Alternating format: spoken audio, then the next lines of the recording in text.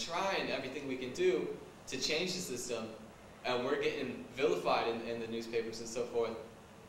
And he's coming to our door like on a daily basis, and we look outside our window every day, and there's this car parked out there, and we know he's in that car because we've seen him in that car. We walk by that car, you know, and there he is, and he'll even nod and acknowledge us that he's there. Finally, we just got real pissed one day, I remember, and we, you know, two of us came running out, screaming at him with a bat, you know, and chased him out of the neighborhood, because fuck it, you know? Like, what else do we have to lose? I don't give a shit anymore at this point. Like, you're either going to do something to change the system, or you're not. And so at that point, we had to make a decision, okay? Are we going to stop putting out these communiques? No.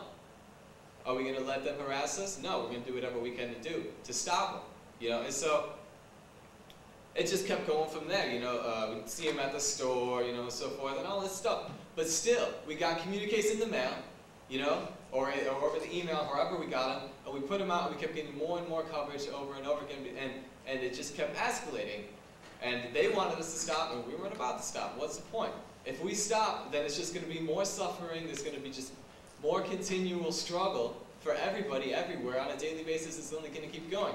And even if we do our best, maybe that won't stop. But you got to do something. If you ain't doing nothing, then you ain't doing nothing.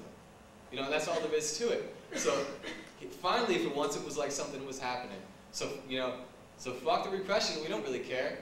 Bring it on. Like, we got to do what we got to do to make change. And that was the mentality that we had to adapt at that point in order to keep going.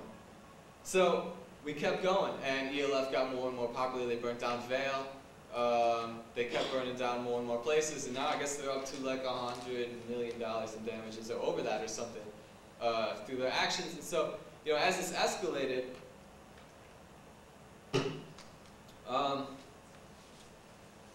we started getting grand jury subpoenas. And there were basically two of us that were doing this ELF press office with me and a fellow, Craig, who's a friend of mine. And for whatever reason, I guess I was quicker, quicker running out the back door. I was able to avoid subpoenas a little bit easier than he was. So he kept getting subpoenaed to grand juries, and I kept running out the back door. I kept hiding in the basement until they stopped knocking. You know, and that's just the way that I dealt with it. But we get grand jury subpoenas. If you go to the grand jury, I'm sure everyone or most people here know about what happens at a grand jury. You know, you can get put away for nothing, basically, for not saying anything. So it's a situation you want to avoid. So there's some more state repression that happened. 5 minutes. But you just kept going. You know, what else are you going to do? And the only thing that, okay, and then September 11th, okay, and then, sorry, I'm all over the place. I came here just, you know, with no notes and nothing, as usual. But, so then we decided, we got to this point where we're doing a lot of reading, we're doing a lot of studying groups like the Black Panthers, Black Liberation Army, different, like, revolutionary groups around the country. We were like, you know, what the ELF is doing is great, but we got to step it up. Like, this is not really what's going to change the whole world. We need to change the system. We need to focus on changing the system. So we wanted to step up to that level. And so on September 5th of 2001, a few days just before the big September 11th or whatever, we decided that we'd resign from our positions as spokesperson for ELF and start organizing what eventually became ERISA, which we're involved in now. And, but then September 11th happened, and it was like this big blackout in the media, like no one's talking about anything, and we weren't in the media all the time, but we were in there a lot. At least it was a voice. So it was like someone's got to come in there and start saying something against all these American flags that they're waving on the back of people's cars. Someone's got to get in there and start doing something about this, because this is a huge like backlash what happened from the September 11th attack, and we got to be on there, like doing what we can. Now is an important time to do the work that we were doing before. So I personally came back as spokesperson for the ELF, and this is like after September 11th, and while the Patriot Act was being enacted and everything. And I still came out, you know, and said, as a matter of fact, I came out with just no holds barred at that point. Anytime there was an ELF action, I didn't even walk the line that I was supposed to walk as an ELF spokesperson, saying like, well, we believe in nonviolence only. I wouldn't even say that. At that point, I came out and say like, yeah, ELF burnt this building down, and you can call it violent if you want. I don't really care. You know, we're going to do whatever it takes to do to win liberation, because we're struggling. That's what it's all about. And we're not going to condemn other people who resorted to violent tactics, because that's their struggle, that's their fight, and that's the way they want to do it. And it's only up to them to choose it. So at that point, that was my stance. And that went on for a while until I felt like, you know, some of the September 11th stuff died down, and then I, you know, went back to working on the ERISA stuff that I'm working on now. I'm going with this.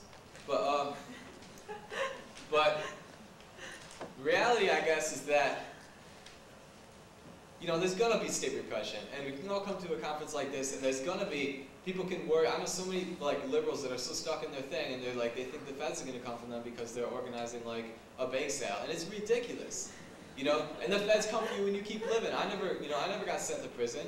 Like, you can do it, you know, and you might get sent up to prison, and you might get framed. I mean, that happened before September 11th. That's happening after, you know. But the reality is, if we don't do something, then there's going to be nothing happening.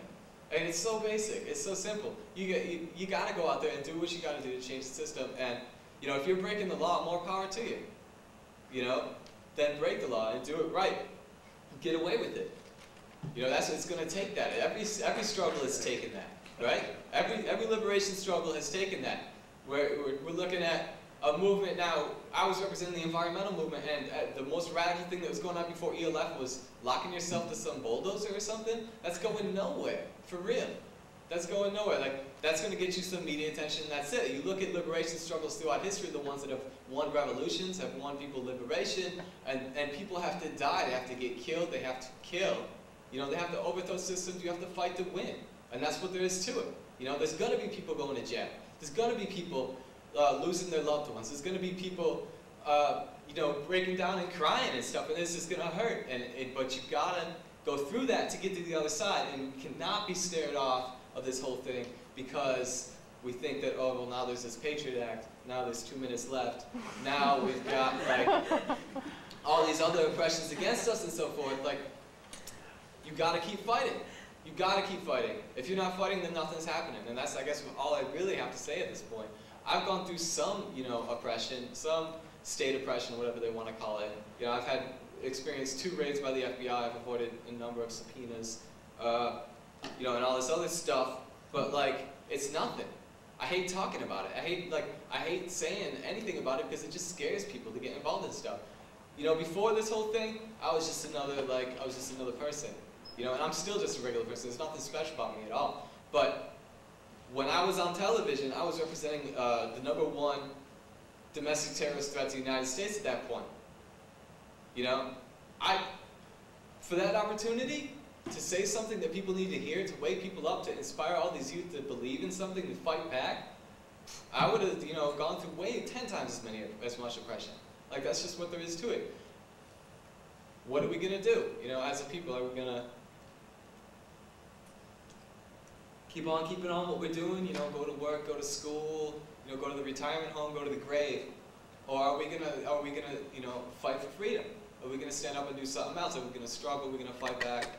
Are we gonna really work to change the system? And so, it's something you have to accept if you're gonna fight, is that there's gonna be pain, there's gonna be suffering, there's gonna be oppression. But in case you haven't looked around, like, that's been going on since we've been born. You know, there's been pain, suffering, and oppression, and struggle since we were born, since the day I was brought, you know, to this earth. And if we don't do something about it, it sure as hell ain't getting better.